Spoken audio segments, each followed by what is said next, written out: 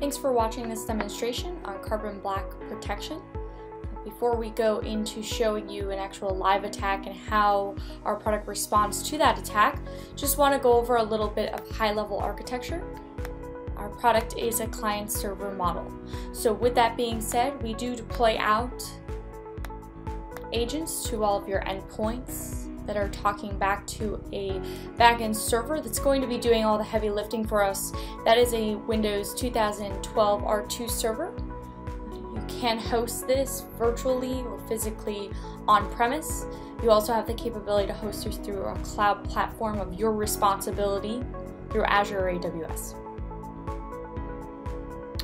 The idea of how carbon black protection works is that we have a list of trusted execution.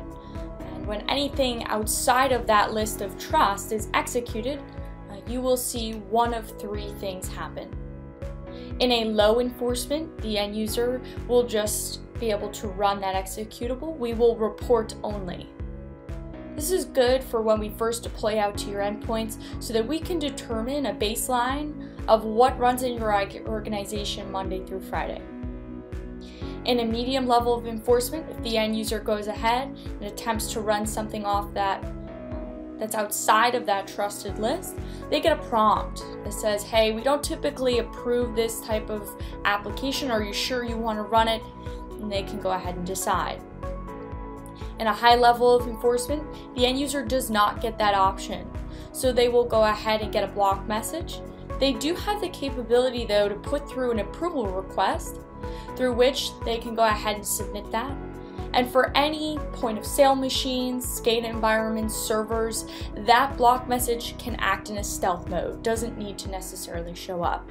So we're going to walk you through. I'm sure plenty of you have been through this situation. Your end user goes ahead, they download something that they shouldn't have, and even if they're intelligent enough to recognize that, it's probably too late. Now what we'll notice is from a back-end perspective, the kind of effect that this particular attack can have. Once I gain access to your endpoints, the idea is I want to get a feeling for where I am, right? I might run ipconfig, I might try to kill off some processes. We do offer tamper protection with our product to ensure we stay up and running at all times. From here, I'll just check to see who's been logged in and then drop their hashes so that I can go forward with best credentials possible. Now once I've moved on, now it's all about figuring out what are my next steps. How much damage can I do? How much Bitcoin can I charge you with encrypting your file database? And while I try to decide these next steps, I'm going to sit myself in the recycle bin. Nice way for me to be able to lay low here. Now what we'll notice is that if this attack tried to fire off in a high enforcement posture, remember, if it's not on our trusted list, it is not going to run. Notice the difference. So as this attempts to migrate up to a high enforcement server, we see this block message. What's important to know is with our protection product, we're not blocking the PDF because we know it's bad. We do have the capability to block known bad based off the largest AV repository out there, but outside of that known bad, right, how are you going to prevent those new variants of ransomware or new advanced persistent threats? Well, that's where we come in. The idea is those things are going to try to execute, and especially with this example, not part of our trusted list. Documents shouldn't be executing, so the idea is doesn't meet our trust, going to get this block. As I mentioned before, this block message doesn't have to necessarily pop up, but we do offer you customizable logo and text. So the typical question we get is, how are we creating this list of trust? The nice thing is when we actually deploy out to your endpoints, we will take an initial inventory of everything that runs on them and send that back to our server, so that you don't have to go through that manual process. We'll have those already available to you. And then we'll start going through these vectors, starting with updaters.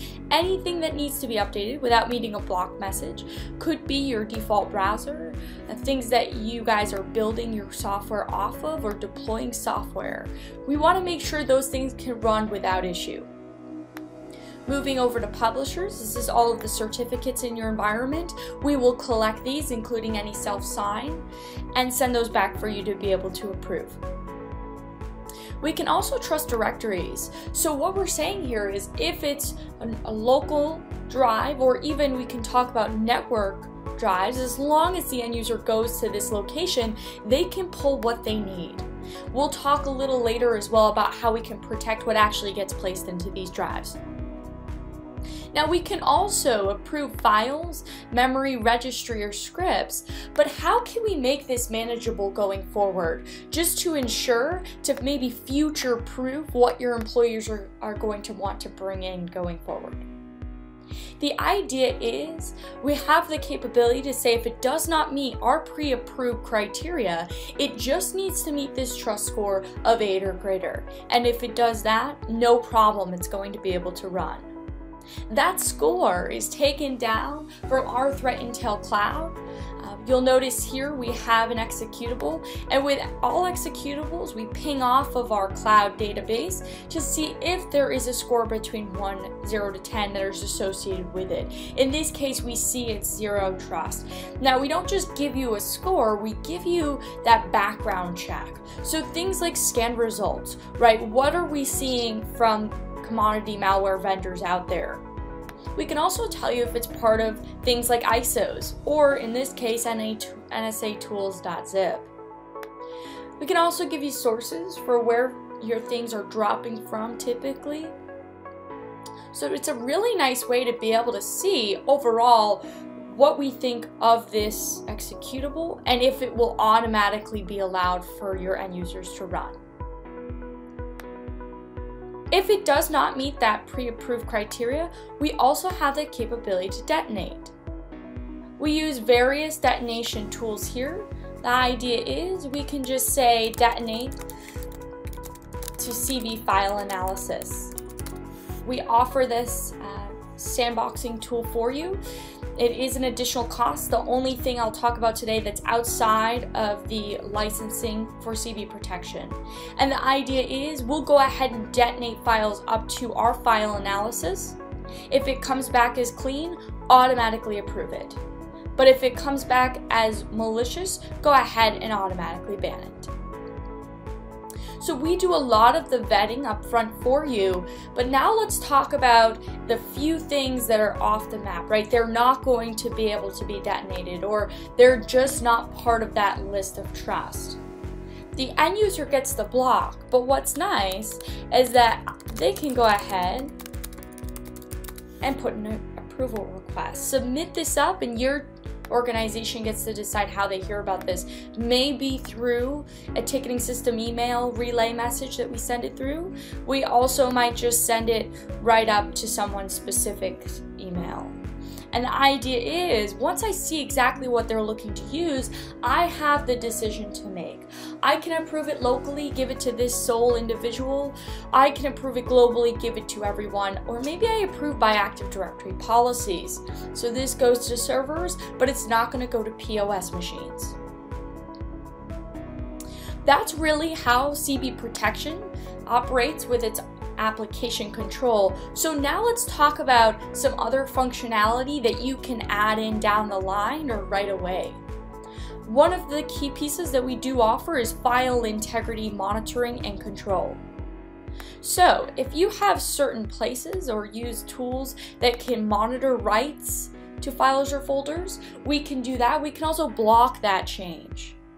So if I go in, and in this case we have it set up to block changes to customer account info, this is great to use on boot folders, on POS machines, great to use for any sort of Windows file share server.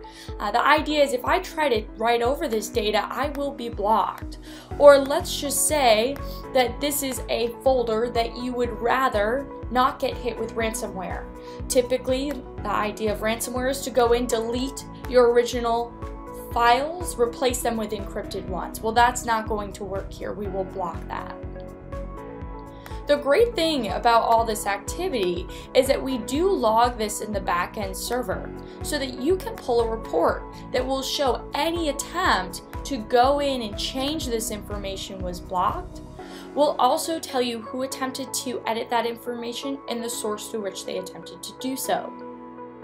All reports of execution in your environment can be exported to CSV, or we can send them out to a log aggregator of your choice. Another thing to mention is that we do offer the idea of off-network protection. So if for any reason your servers or fixed function devices do go offline at any time, we do offer that disconnected level of prevention. And you decide.